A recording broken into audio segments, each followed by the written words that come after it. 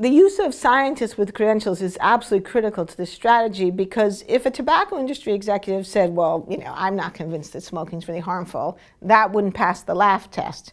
But if a distinguished scientist says it, then it seems like there's a scientific debate. And so a journalist who might not feel compelled to quote a tobacco industry executive will feel compelled to quote a distinguished scientist. So a key part of the tobacco strategy, and we can trace this back to the 1950s, this has been going on for more than half a century, was to recruit scientists. One of the earliest scientists to work for the tobacco industry was a man named C.C. Little, who was a famous geneticist but also a eugenicist, who thought that all cancers were hereditary and therefore that they weren't caused by smoking. So this is an interesting example of a kind of strange bedfellows.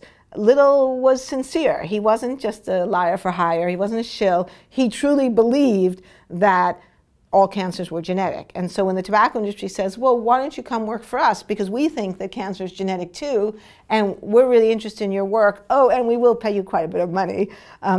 You know, he's not compromising his principles because he agrees with them. And so that was very, very powerful. And that set the stage for what the tobacco industry did then for the next 60 years, which was to find sympathetic scientists.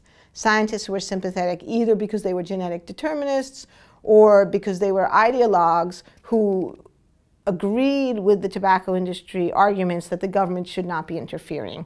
And so a very powerful argument that the tobacco industry used in the 1960s and 70s was the argument that this is personal choice, that grown-ups can decide for themselves whether or not to smoke, and the government should not be telling us what to do. And that was part of the reason that Fred Seitz, one of the original merchants of doubt, went to work for the tobacco industry, because he agreed with that argument.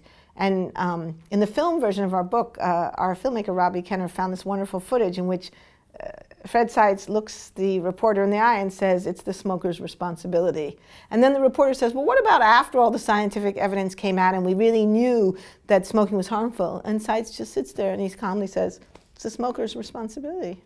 So he has this notion of personal responsibility that enables him to think that the tobacco industry is doing nothing wrong, even though we know now, and they knew then, that they're selling a harmful product that's killing people.